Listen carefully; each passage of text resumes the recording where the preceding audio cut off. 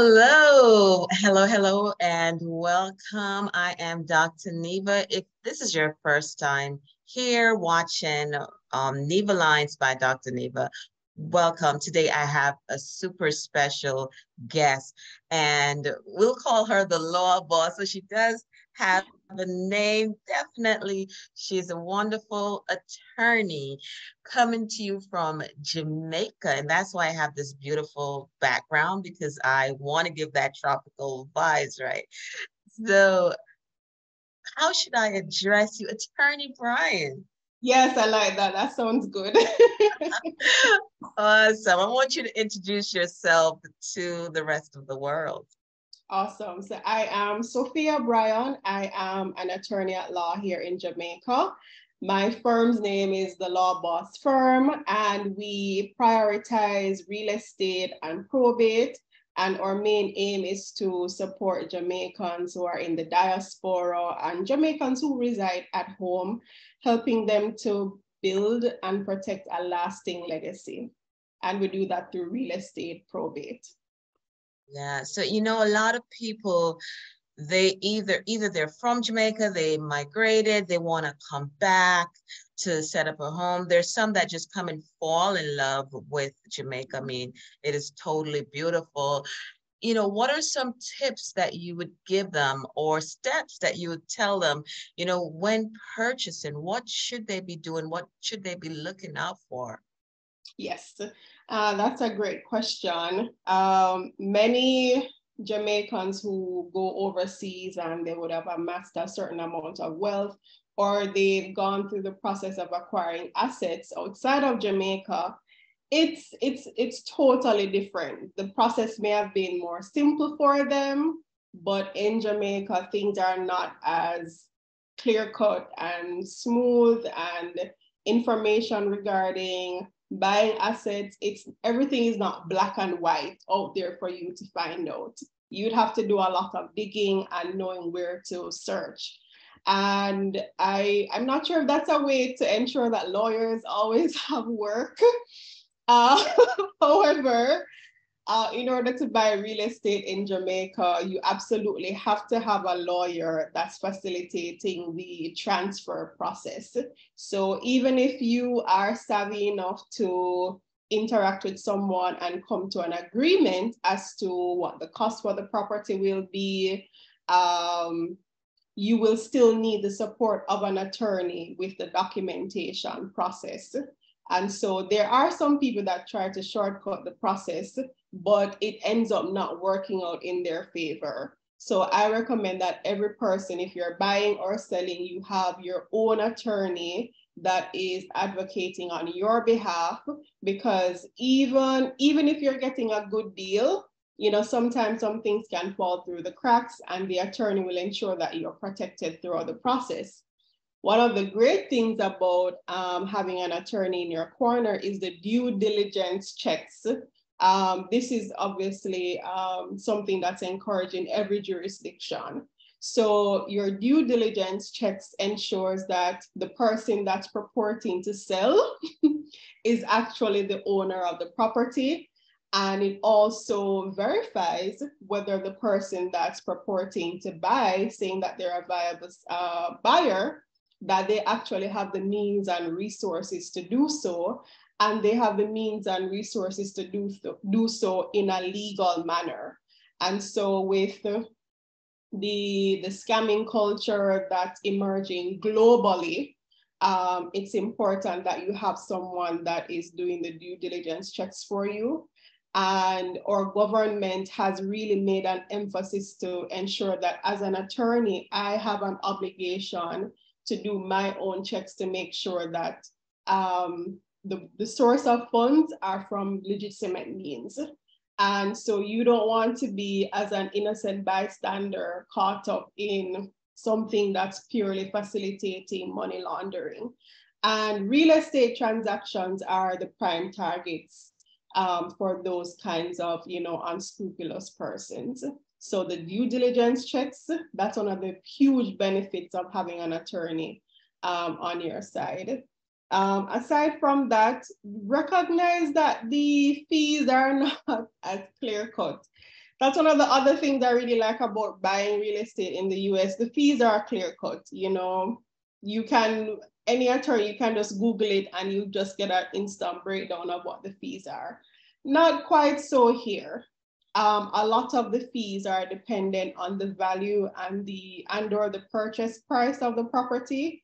So in addition to your deposit, there is stamp duty. Everything in Jamaica requires paying stamp duty. There is registration costs. There is cost for the legal documentation that you sign. And so just understand that it's not just your deposit, it's not just the value of the property.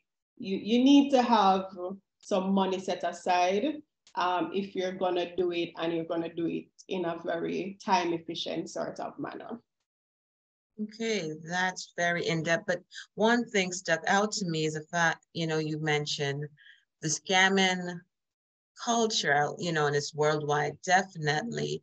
So if you were to say to someone that's coming to purchase, what should they look out for? What is like a typical scam? Oh, yeah. So if a big one is if the person is saying that they have a power of attorney to sell on the behalf of someone. That's a big one. And another one is where it involves a probate. So the original owner has passed on, and the person that's purporting to sell is saying that they're the administrator. And so it's really on, the onus is really on the attorneys to really satisfy themselves that this person that's saying that they're the administrator of the property, that they actually do have the power to do so. Because I'm actually in the midst of a litigation now where my client's great aunt was in the US, and someone that was looking after her in a nursing home came to Jamaica and basically started the administration process for her estate without anybody in the family knowing. And so they were able to sell the property. And so we're in the midst of rectifying that. And it's a complicated process, sometimes you can do some checks and then, what's presented is so convincing, you think that it's real. And so we just have to do the checks and balances everywhere. The other one about the power of attorney, they can say, oh, the person is sick, etc., and I have the power of attorney. If they're unable to produce the power of attorney, if they cannot produce the power of attorney, they're not a power of attorney. And I've seen instances where, we've been firm to say, please produce this document. And then they just offer to cancel the transaction, because they weren't able to produce the document. So attorney, I know what's a power of attorney, and So for those that, came over this video and they don't have a clue what is a power of attorney, because you definitely, have those individuals. What exactly is a power of attorney? Right. So this is actually a document that says, I am acting in the position of another person. So typically this is like a husband and wife situation, close relatives. So for example, a husband will give his wife power of attorney, and it's a document that says if I am sick, if I am outside of the country, if for whatever reason this person has the authority to sign documents on my behalf, and they have the power to basically anything they do on my behalf, pretend as though I'm the one doing it. So it's like they're like a twin then. And the document has to be, it goes through a process. So you have to get it witnessed in the presence of a JP. Americans call it a notary. So if the person is in Jamaica, one person is in Jamaica and one person is in the US, for example, the notary would have to sign the power of attorney. And then they would have to stamp it. Like I said, everything has stamp duty in Jamaica. Everything is taxed. So once it goes to the stamp commissioner's office and it's stamped, then it goes to what's called the Registrar General's department. And then you pay more money again for them to keep a copy of the document and for them to stamp it to say, okay, this is legit, we have it in our system.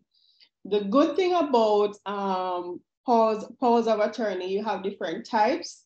And so my preference is for someone to have a power of attorney that speaks to a specific transaction rather than a broad brush thing, because you just never know. You know what I mean? Just to protect yourself. If it is that you know that you're unavailable to facilitate this real estate transaction, let the power of attorney speak specifically to real estate transactions. If you're selling a car and you're traveling and you need the person to facilitate the paperwork, let it speak specifically to that. You don't want something that's so broad brush rather, that the person just does whatever they want to do.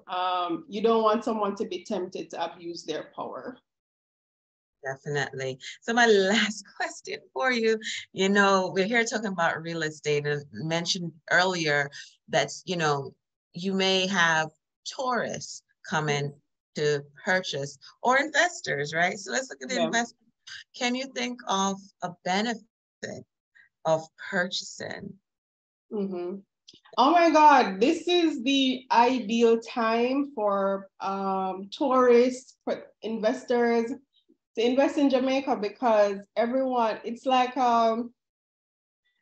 it's a bandwagon that everyone is sort of jumping on right now, and you really want to be in the loop of things while the market is very open and accessible right now.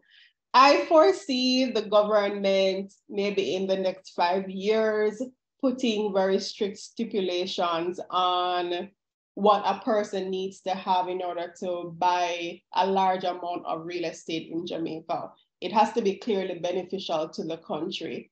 And so until that time comes, I think if you have the resources to do so, Jamaica is an ideal market. Again, yes, you absolutely have to get the support of an attorney. You have to get somebody to do the groundwork, to find out reputable people to do the checks for you, surveyors, valuators, etc. But that after doing that initial, that initial investment of time and resources, it's really just smooth sailing from there once you have an efficient team in your hands. There is a lot of money to be made in Jamaica. Real estate is one of our top producing, it's a top producing revenue generator for Jamaica. People are always gonna wanna come here regardless of what's in the media. And I think it's a great market. So if you have the money, definitely look into Jamaica. Definitely. Well, thank you so much, You're Attorney welcome. Brian. Yes. It's a pleasure Yes, yes. having you here and just sharing some knowledge gem as usual. And on how can they reach you? Okay, so the website is thelawbossfirm.com. Very simple, thelawbossfirm.com. And I have a guide to buying and selling real estate in Jamaica. If you're on social media, on Instagram, it's Law Boss Jamaica, and you can go to the link in bio to find that. Or you can just reach out via email and I will send you the guide, and it will just offers a breakdown of the steps that you need to take to buy and sell real estate in Jamaica. Yes, and I will include that link to this For sure, video, for right? sure. So thank you so much. Until next time. Yes, it was a pleasure. Thanks for having me.